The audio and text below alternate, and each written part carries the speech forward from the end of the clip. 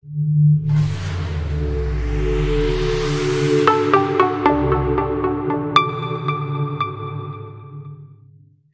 tal a todos? JJIR aquí y en este video vamos a ver una aplicación que se llama Chrome Remote Desktop. Esta aplicación es para que una persona pueda controlar el equipo de la otra persona de manera remota.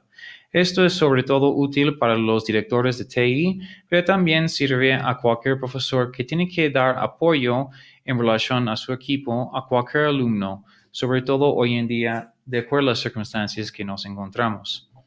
Por lo tanto, en este caso, lo primero que tenemos que hacer es abrir lo que es enlace, que es esto aquí, que es https://remotedesktop.google.com.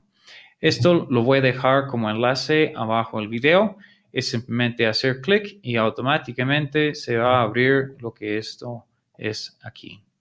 Ahora bien, esta aplicación es solamente para Google Chrome. Por lo tanto, si tu equipo aún no tiene Google Chrome, es importante instalarlo antes de hacer ese proceso. También toma en cuenta que esta aplicación está conectada directamente a una extensión y por lo tanto, en los dominios de los colegios, es importante que los administradores han ya provisionado que los alumnos pueden usar esta extensión en sus Chromebooks si aún no lo has puesto en el dominio. La extensión va a hacer esto y también el ID de la extensión lo voy a poner abajo del video para que lo puedan copiar y encontrarlo en el Admin Console. Bien, ya que tenemos esos dos elementos y tenemos esto abierto, tenemos la posibilidad de Remote Access y Remote Support. La idea es que vamos directamente a lo que es Remote Support. Por si acaso que esto se abre aquí, simplemente pasas a lo que es la pestaña de Remote Support para iniciar. Aquí tenemos la posibilidad de recibir apoyo o dar apoyo. Si soy alumno o una persona que necesita apoyo, simplemente lo que voy a hacer es generar un código. Si hago clic aquí, se hace un par de vueltas y luego se produce ese número aquí. Ese número sale diferente cada vez que quieres apoyo y dura solamente 5 minutos. Por lo tanto, es importante tomar eso en cuenta y no esperar de que después de 2 días lo puedes volver a usar ese número. Por lo tanto, cuando lo compartes con alguien, toma en cuenta que debes avisar a esa persona que en el futuro vas a tener que generar otro. En este caso, simplemente lo puedes copiar así o lo puedes hacer clic en copiar y mandarlo por chat a la persona que va a darte apoyo. Si en cambio, como en este caso, yo voy a dar el apoyo a la persona debe darme lo que es el código por medio de chat o teléfono para poder armarlo aquí. Ahora, por el video, simplemente lo voy a presentar qué es lo que sucede cuando me dan el código y lo que yo puedo hacer en el otro equipo. Entonces, vamos a buscar el código del otro equipo aquí para ponerlo aquí. Bien, la persona me dio este código. Recuerdes que este código tiene que tener 12 números, de lo contrario no va a funcionar.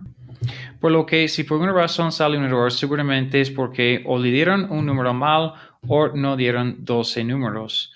Y luego simplemente yo, quien va a dar el apoyo, lo voy a poner a conectar. En este caso, en el otro equipo me va a pedir, ¿quieres dar acceso a esa persona para que te puedan ayudar? Y sale justamente el mensaje en medio de la pantalla. En este caso, lo voy a poner lo que dice share o compartir, que es un botón azul en el otro equipo. Ya cuando hago clic sobre esto, si te fijas aquí, tengo esto aquí presentando lo que es el equipo de la otra persona. Y aquí lo puedo incluso abrir una pestaña remotamente del otro equipo, que tal cual estoy haciendo ahorita. O lo puedo incluso hacer cambios en su configuración. Esto va a ser en cualquier tipo de laptop, es decir, Windows, Mac OS o incluso otros Chromebooks. En este caso estoy controlando otra Chromebook, pero puede ser por cualquier de estos. Tristemente, hasta ahorita no tenemos algo tan fácil de usar en iOS, pero hay otras aplicaciones que sí pueden hacer lo mismo si quisieras controlar equipos de iOS y también de Android. Pero por ahorita, dado que la mayoría de los equipos van a ser laptops, por lo tanto, este es el instrumento que puedes usar para apoyar a alumnos en sus trabajos por si acaso que no saben dónde encontrar ciertas cosas, incluso cuando no sean en relación a tener que arreglar algo del equipo. Pero si el alumno no sabe dónde está algo, aun cuando has mandado instrucciones, lo pueden usar este tipo de aplicación para poder apoyarles para que ellos puedan entrar en la aplicación o página o documento que estás buscando tú que entran. Y con eso es mucho más fácil el trabajo con los alumnos, sobre todo cuando tienes que trabajar con ellos de manera remota. Por cualquier duda, por favor, pasa los comentarios y dudas abajo del video en la sección de comentarios y con mucho gusto les respondo y busco hacer otro video si hace falta en relación a esto, si es necesario aclarar cualquier otra cosa en el futuro. Muchas gracias.